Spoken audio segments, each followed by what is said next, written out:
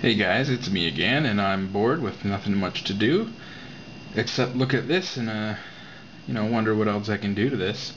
If you guys remember, this is the Sega Genesis that I got that the LED didn't work on it, so I put a blue LED in it, and then I painted it black and painted that white and made the Japanese games fit in the slot. I wanted to do a little something more to it. Something simple where I don't have to buy any parts or make up circuit boards.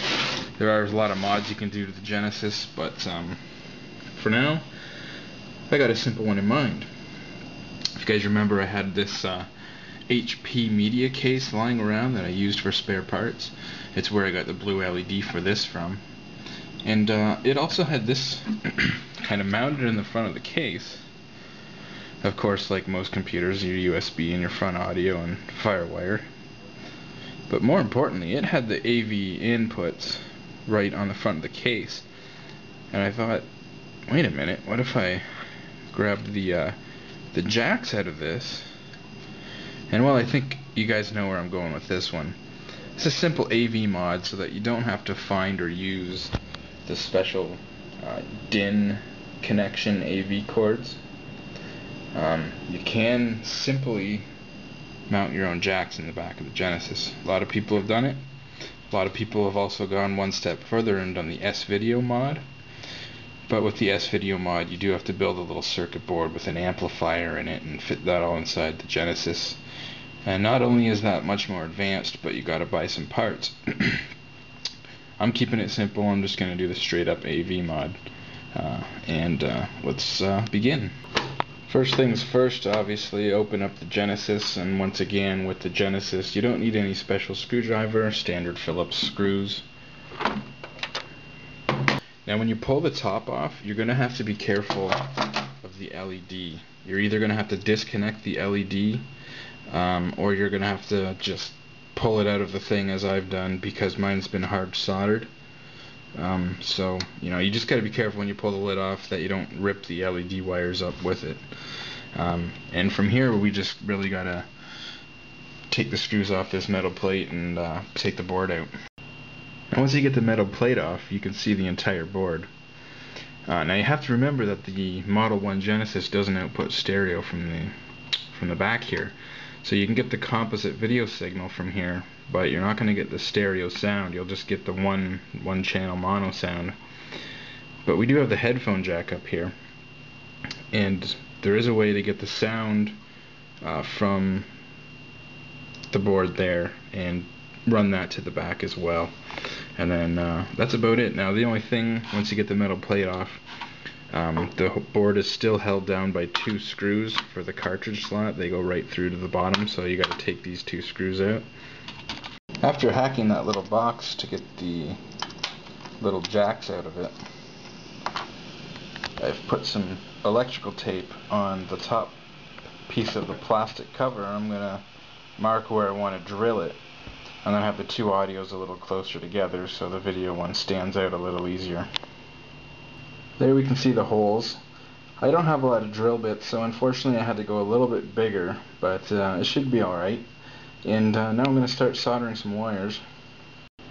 Now, according to the instructions I found on the internet, basically this right here is your composite video, and this here is a ground. Okay, this is the block that goes to the DIN connector on the back. So you got this 9-pin DIN connector that's soldered here, and there's 1, 2, 3, 4, 5, 6, I think 8 little soldering points on here. And you can get the instructions on the internet. It shows you that this one's the composite video, and this one's a ground, which we're going to use for everything. And then the audio we're going to get from the headphone jack section of the board.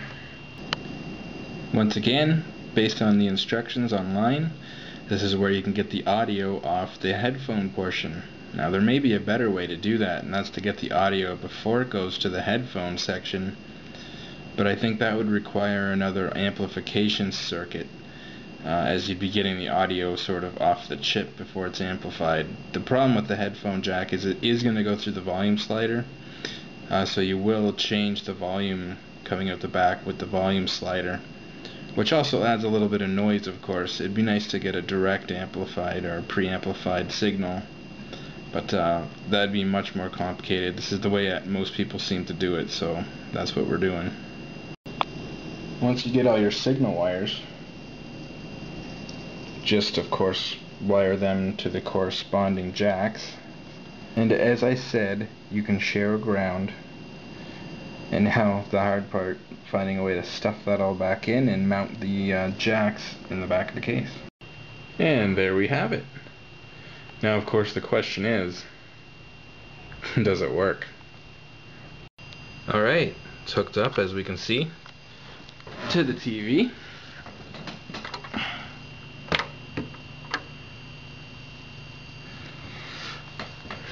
So far so good. The picture works. Once again, that's the power and AV cables. Oh, the sound works.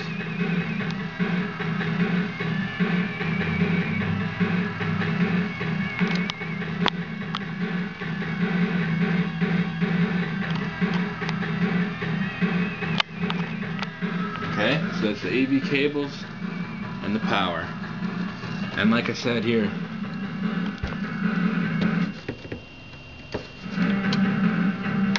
that does adjust the volume.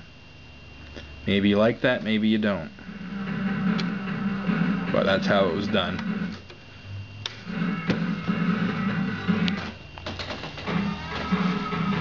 And it seems to work pretty damn good. I'm happy with it.